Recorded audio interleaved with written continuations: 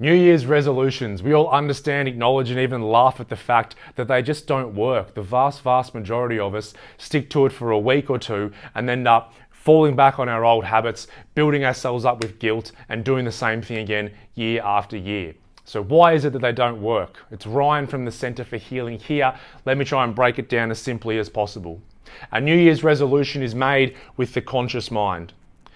The behavior that we are trying to change, trying to alter, comes from our subconscious programming. Whenever our conscious mind and subconscious mind are at odds with each other, the subconscious mind will win, if not straight away, eventually. Let me give you an example. Say that this year I want to lose some weight, but I keep bloody eating chocolate cake and pizza every night.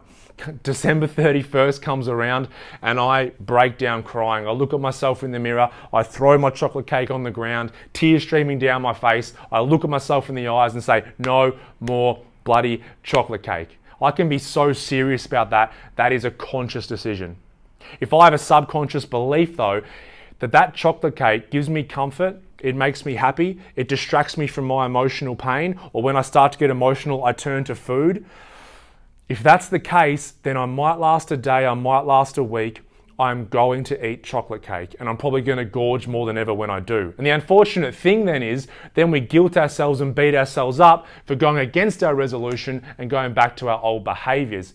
But we shouldn't beat ourselves up because we're simply fighting a battle that we generally cannot win. So, how do we greatly increase our chances of making change in our life, keeping that resolution for a change, and building up some confidence, some self-esteem, some certainty, and some self-worth, as opposed to adding to our guilt reservoir for 2019?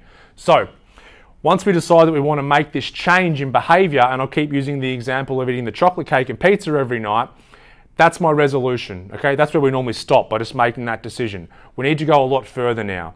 We need to then book in with someone who is going to work with our subconscious mind, our subconscious programming, so we can greatly increase our chances of changing that behavior. So I would book that a week or two in advance, okay? Not too soon, maybe 2 weeks away. That can be someone who's really good at hypnotherapy, that can be someone who does NLP, that can be someone who does regression therapy, someone who works with that subconscious mind. And do your research or ask your friends. A lot of friends have, worked with people, and you can get a good referral and find out who is good at that. Now, once that is booked in, this little 1 or 2 week period leading up to then, this is when you need to start digging at the surface of where this stuff comes from, okay? So you need to ask yourself, or I need to ask myself, the behavior of not eating chocolate cake and pizza every night, why am I not performing that? And I might be able to get very curious about myself over this little period, and I'll understand that, hey, when I get home or it's late at night, as soon as I start to feel emotional, or as soon as I start to feel anxious, or as soon as I start to think about X, I find myself at the fridge, okay? These are the first steps of uncovering where this stuff really comes from. Then you can go to that appointment in a week or two, sit down with that person and say, hey, this is the behavior that I want to change for 2019. So far, these are a couple of the reasons I've uncovered why I'm not doing it. Let's go deeper and find out where this stuff really comes from. Okay, you might find it in session 1, it might take a few sessions, maybe it'll work for you, maybe it won't, but you're going to greatly increase your chances, because a lot of this stuff comes from these single events in your past where maybe you saw one of your parents, whenever they got stressed, they turned to food, and that just become part of your subconscious programming. It can be any number of things like that. But then once you do the work and go back and understand and acknowledge that, you can start to shift your programming and realize that, hey, I don't need to live this way anymore.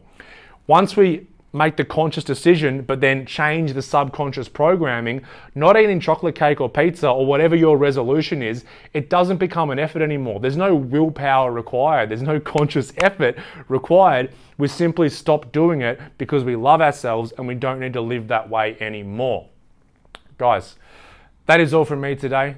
Have a beautiful week. Have a beautiful 2019. If you have any questions for me about resolutions, you can message us, hit us up. I would love to hear what your resolutions are. I hope this sheds some light on the fact that if you want to make a change, subconscious programming is what needs to be altered. Conscious mind leads to subconscious sabotage, which leads to more guilt, which leads to a 2019 that looks like previous years. Let's make 2019 our best ever. I love you all. Peace out.